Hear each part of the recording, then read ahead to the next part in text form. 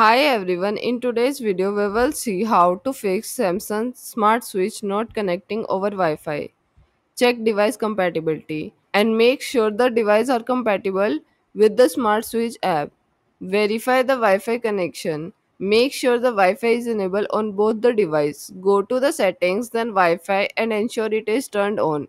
Both the device should be connected to the same Wi-Fi network for the transfer to work. If the connection is weak, restart your Wi-Fi router and check the internet speed using the speed test tool. Check the permission, go to the settings, then the smart switch app, tap on the permission and ensure that the storage, contacts and other necessary permission are enabled. Update version of the app can cause the connectivity issue. Check for update in the Google Play Store to ensure you have the latest version installed.